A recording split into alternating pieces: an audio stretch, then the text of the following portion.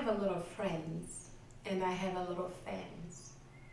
Now fans, my fans, they know who they are. They know that I love them very much. I communicate with them all the time on Twitter and on Facebook. But I have fans that I met in 2001 when A Cry, a Smile and a Dance was released. In 2002, we went to the Market Theatre and we gave you guys Judith Sephuma live in concert, unplugged. And that was such a beautiful concert that all of you guys, you said, you know what, why didn't you release this?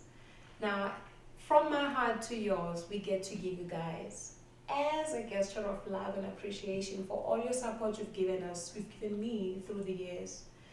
Here it is, on live, in concert, a legacy just for you. Bonus material from A Cry, a Smile and a Dance.